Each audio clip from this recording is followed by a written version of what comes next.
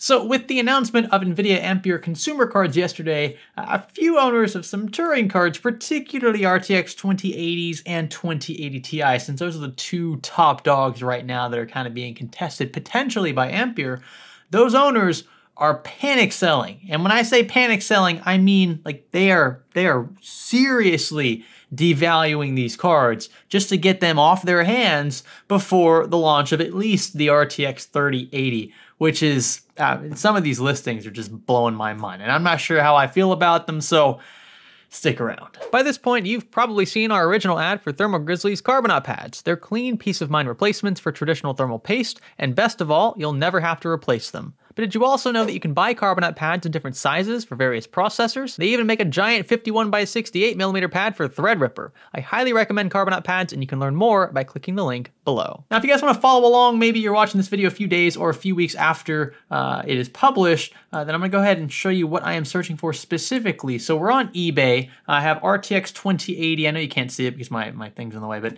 RTX 2080 Ti is all I'm searching for here. And then I am clicking the Buy It Now button, which gives me, I mean, to me, this is a better gauge for what prices are, you know, what prices these products are selling for than the all listings or the auction prices, because those aren't current. Like, they're always changing. So you're not sure if that's actually like the final price that it sells for. You can also use the advanced tab, which is off screen. I'll show you that in a little bit as well. And then you can search by sold listings, and you can see what these prices sold for, or what these parts sold for. So we're gonna start with the RTX 2080 Ti. And look, I've got to be honest with you guys, I was kind of shocked going through some of these listings initially before filming this. Some cheap RTX 2080 Ti's. It's kind of mind-blowing. So I haven't even sorted by like lowest price yet, and we're already getting offers $500. There's no picture, this one's a little sketchy. Look at that, $670, $649, $689. This one, not so much. This is $699 here, $650, $950. Okay, there are a few that have not adjusted at all. Definitely don't recommend you buy one of these for $1,000. These cards, just off of, you know, even if we just assume a small, like incremental upgrade, which is not what Nvidia said during the premiere launch on Twitch, but even if we assume just a small 10% bump in performance, these cards are still not going to be worth this price. I mean, this was the price that a lot of these cards were new. Granted, they have kind of inflated, and this is an AIO card, so it's not really a good representation of it, but you can see the market generally has reacted. And that's another thing, like, why are so many people selling these cards now? Look, I have one RTX 2080 Ti that was sent by a company. I never bought one myself. MSI sent the Ventus model. We did a couple builds with it, but it's hard for me as a reviewer with 500,000 subs pulling 50K views a video on average, maybe more than that. Maybe less than that, just depends on the video. But it's hard for me to get one, right? And they're so expensive, I would never consider buying one myself with my own money. It's just not, I don't need it for most of what I do. I have a 2080 Super in mine, and I think that that's more than enough for a lot of what I do. But $1,200 was just, it didn't make much sense to me, and that's kind of why I didn't focus too much on those cards on my channel. But I mean, look, the RTX 3070, that's not even launching until October, and that's the card Nvidia said would be more powerful than an RTX 2080 Ti. Again, we want to fact check these things ourselves as independent reviewers, so don't take Nvidia at their word. I would tell you this if this was AMD, if this was Intel, if this was freaking GE, I don't care. Just wait for independent reviews before jumping on the bandwagon, right? It's okay to be excited reasonably, okay, but you shouldn't be so hyped up that you think, okay, well, that means that these older, inferior cards are going to be worth, you know, less than half of what they were at MSRP. We just don't know exactly, and that's why this is all a little uncertain to me. I don't know exactly how I'm supposed to feel, because some of these listings, I mean, like this one here, this is a super bullish listing, and it's sold. It's sold for $600.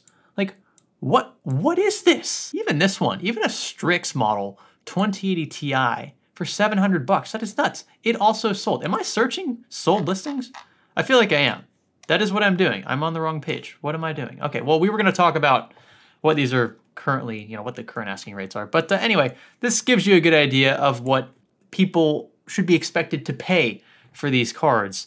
These prices are insane. I can't believe I didn't realize. That's why these numbers are in green. I didn't understand. I thought I had this set up to show current listings, but we'll go ahead and fix that. So click that advanced button if you want to know how to check for sold listings, and you'll click this box here, and then you can click search again, and it will search for sold listings. So it'll show you kind of historical price trends. Anyway, I am just going to search by title and description now. So what we're looking at are current listings, and we will this time sort by lowest price first. What do we have here? 600 bucks. That's an RTX 2080 though, not a 2080 Ti. Be careful what you're searching for. This is a 1080 Ti apparently, not worth 650 bucks. I don't know who the heck's selling that. 2080 Supers here. Why am I want specifically the 2080 Ti. So we'll sort by frame buffer. That's a pretty good failsafe there. 1080 Ti, 2080 Ti Mint. Look at that, trending at $999. So the trends haven't caught up yet to what some of the asking rates are, or the asking prices are for these cards. But RTX 2080 Ti in mint condition, apparently, it's still in this guy's system. I mean, what does that tell you? Like, he will be replacing his current card with whatever is offered by Nvidia that he decides is worth his dollar. Maybe he's going to buy the RTX 3070, looking at more or less an even trade performance-wise, but wants to squeeze some money out of the sale first, which tells you that you should wait, because we don't know how the 3070 is going to stack up. All we have is Nvidia's word. That ain't good enough for me. And that's one of the reasons why I wanted to make this video. Look, these prices might seem so good on the surface, but I have a pretty good feeling that a lot of these listings are going to drop further in price if they still are around in a few weeks. Once the 3080 comes out, and then especially once the 3070 comes out in October, apparently, inventory issues aside, potential inventory issues, I think that these prices are going to drop significantly, especially if we do get AIB listings for around 500 bucks. I think 499 is MSRP for the 3070. We expect AIB's add-in board partners to raise prices by around 100 bucks, maybe not. We'll see. But historically, that tends to be how it goes. These, I just wouldn't buy one for 700 bucks. For me to be interested right now in an RTX 2080 Ti, before even seeing how Ampere is going to perform, I would need a price south of 400, maybe 450. I mean, it would need to be, and the thing too is the 11 gig frame buffer is really nice. On the Ti cards, we had that with Pascal, and we have that with Turing, and I think that the 11 gig frame buffer is going to be the edge that the 2080 Ti has over the 3070, potentially, although I don't know how those cards perform yet, obviously. But that's just another reason to wait, because I do think there's going to be a bit of a premium for the 11 gig frame buffer, but how much? And then you have to compare that against the GPU performance, the raw performance of the GPU in games. I'm just not sure. I'm not sure yet if 8 gigs is even going to be enough for the RTX 3070 in some titles that we test. So yeah, just a lot of unanswered questions. Next up, I want to show you guys RTX 2080. So this is just 2080 listings. I'm not looking at the supers, any of that. The 2080 is actually being sold right now for around 500 bucks. You can see this one right here is listed for 500 OBO, which is pretty incredible. 499 here. But again, I think there's still a bit more room for these cards to dip, especially given that we don't, you know, if the RTX 3070 is going to be anywhere close to the 2080 Ti, which in and of itself is a decent leap over the 2080, then the RTX 2080 should be priced under MSRP of the 3070, especially considering both of these have the exact same frame buffer, right? 8 gigs.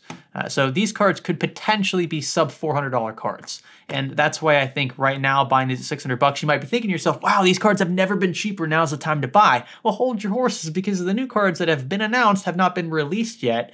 And that's the stage that we're waiting for that hasn't arrived. So if you guys are impatient, you might fall for this. I wouldn't do it just yet. These look enticing, sure, on the surface, but it's all about context here. And frankly, we don't have enough context about the new release to be able to definitively say whether or not these list prices are competitive. I don't think they are. That's just my hunch, especially for the 2080. I don't think that this is a good price for this card. Now, switching over to sold listings. This is going to show us what these cards are currently going for, or what they're currently selling for, I should say. This one here was the one that I shared on Twitter. This is a 2080 XC from EVGA. It's a great SKU, and $399 with free shipping. That is enticing. All right, now that's super tempting. I think that's fairly competitive. Again, if we expect the 3070 to be close to 2080 Ti performance for $499, then I would expect the 2080 naturally to fall under that price.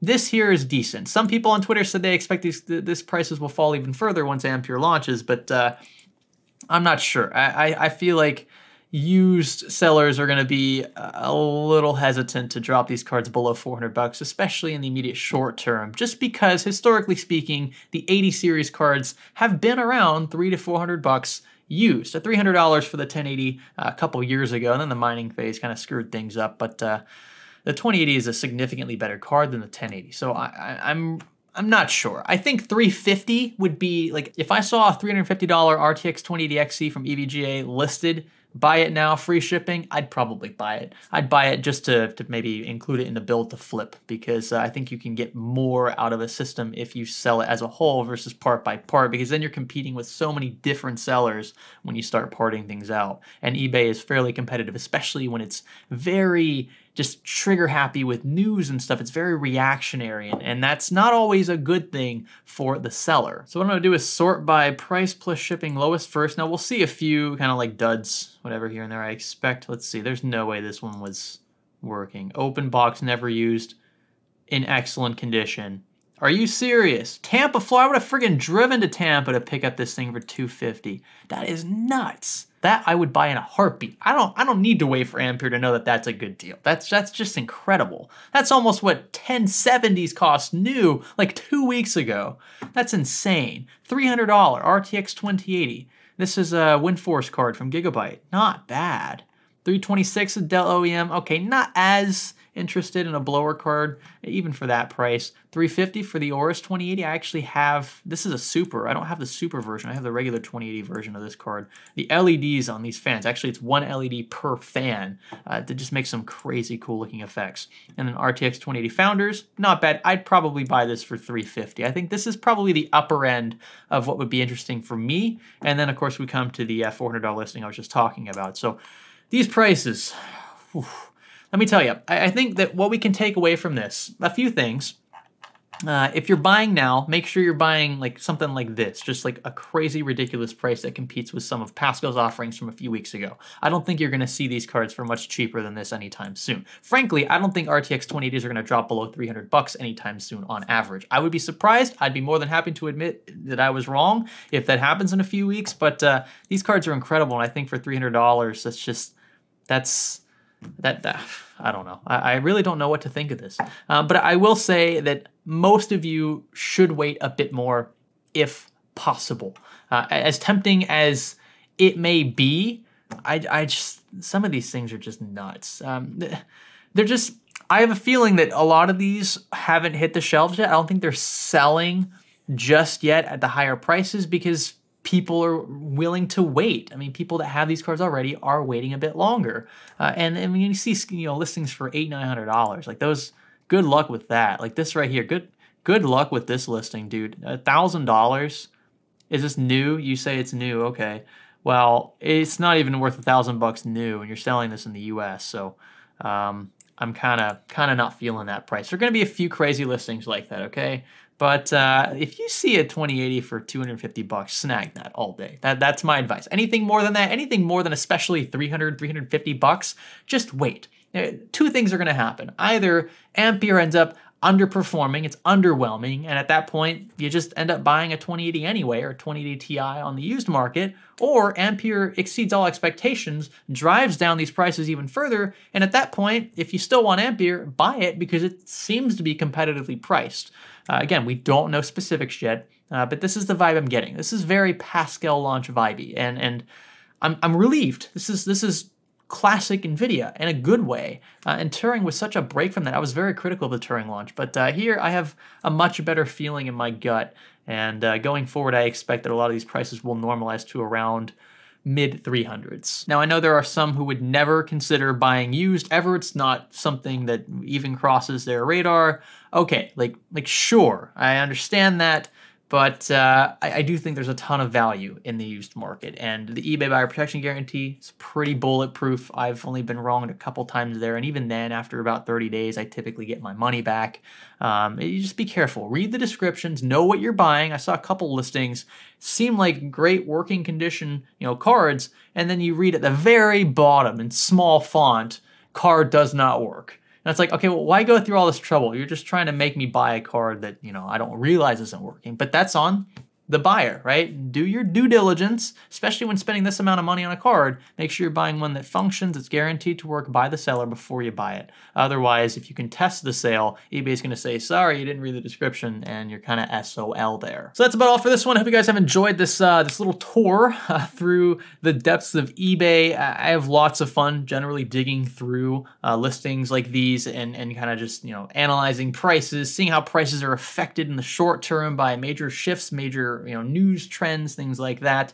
But, you know, hopefully you have an idea of kind of where prices are headed, and we'll see how those change, especially in the next few weeks once the RTX 3080 launches, and then shortly after that, we assume in October when the 3070 launches. So the 3090, I don't know. I think I'm gonna wait to talk about the 3090 because it's a totally different. That's a totally different fish barrel. I just don't think that card is going to be very appealing to many gamers. Not that it's technically a gaming card, but it is an RTX 30. I mean, it's an RTX number. It's not a Titan, even though it was supposed to replace a Titan. Like, if you wanted to keep the Titan branding and not appeal to gamers, just call it a Titan again. But they're lumping it in with gaming cards. So it's kind of an odd man out, and we'll talk more about that in a dedicated video, I think. But for now, if you guys like this video, want to leave a comment down below, I'd appreciate that input. Consider subscribing if you haven't already, and I will catch you in the next one. I'm going to keep hunting. Maybe I'll find a gold mine. Maybe I'll find a pretty sweet listing like the $250 Founders Edition card here. I'm all for this thing, and this is nuts. I know it's like cut off the screen. Sorry about that.